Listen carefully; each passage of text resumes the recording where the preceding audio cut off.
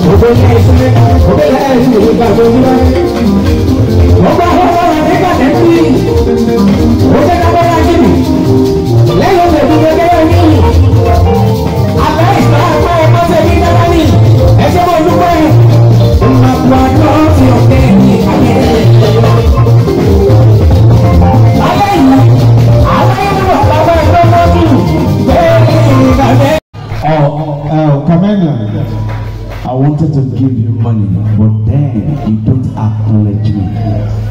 No, you don't even enough. About, oh, that'll call me couple. Ladies and gentlemen, without wasting much of your time, I have my brother here. We'll be doing this together.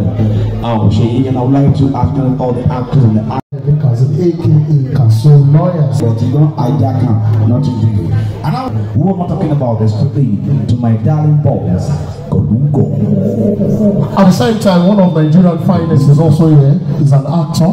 Right. And he's doing wonderfully well in the industry. Where's the boss? I'm talking about Amudeku, Amakitunde Ikobadeku. The only actor when they set the band, it is set the band. It could be set Kuban. It is set Kuban, they buy Kuban. It is there. Make you call a Kuban man. Kuban ambassador. Kuban ambassador. Alhaji Ajani Omisalisu. AKA Ola Marua. Yeah. Ola Marua. The only Alhaji, I've been seeing Alhaji, but Ola Marua, you know Alhaji is very slim. If you see Ola Marua, you will see him brother. You will see him friend. And they see my wonderful brother here. The bench. What's that? United Emirates Arab. My brother is here. Olúbọ̀dé Ìkọ̀tún. Wow. Bọ̀dé Ìkọ̀tún, you remember? Bọ̀dé Ìkọ̀tún for 15 good boss. He dey appreciate MCs. Olúbọ̀dé Ìkọ̀tún. Monkey. There's some promoter. They will make man develop take you to Europe, to London, to America. When you get there, things will just change. They will change. On the subject. But I'm telling you, but military will let you know before you travel. Guy, ask for what you want to do. O fẹ́ ṣe transfer for miliki. Yeah. ẹgbẹ́ ká Miliki wa. Miliki ẹgbẹ́ ká nọ́mbà ẹ wá. Ẹgbẹ́ ká nọ́mbà. Owó tó ní ìyá àbùkù kan. I'm serious. Hello. Ayi ẹgbẹ́ ká nọ́mbà ẹ. Kó tẹ́ wá tẹ́ sí mi. No pocket. Fẹ̀sùtì no get any problem. Again. Me I get. Fast rising promoter in Dubai. Like I said earlier, his name is Olofi Sniper. The only sniper. Okay, do you know what? As I mentioned, Olofi Sniper. If truly is a sniper, he's supposed to remove gun. No, ọ̀pọ̀lọpọ̀ máa mú wa kò so tó wà ní kò tó pàtó ìyàwó mi kò sí Nàìjíríà. Alright, let's run this game, you know. Alright, ladies and gentlemen, do you know why I love all the men of our Qibla of Fuji? They don't really do and they don't forsake anybody. So what about now, before I call Shanko Rashidi, let's do it like back to back. You know, as they touch Shanko life, for you to become what you become today, it has to touch another life. Definitely. I get to my point. So that's the reason we'll give the stage for Coco for 5 minutes. Morning, Coco. Let's have your stage. Morning, Coco. Let's have your stage. No time. Morning, Coco. Double six. All of his life. Hey, Coco. Morning. Abeg, don't call up. Oh, come on, that's the Coco. Shut up. I see one person that you don't know in your life. Why we are no good? Oh yeah, who? There's Lamina, Shake Entertainment. Who? Shake Entertainment. Be mad. Husband of beautiful Malaika Kufaka original. Please. Ladies and gentlemen, let's talk more fun. Let's give microphone to my brother. Muri Ikoko double six.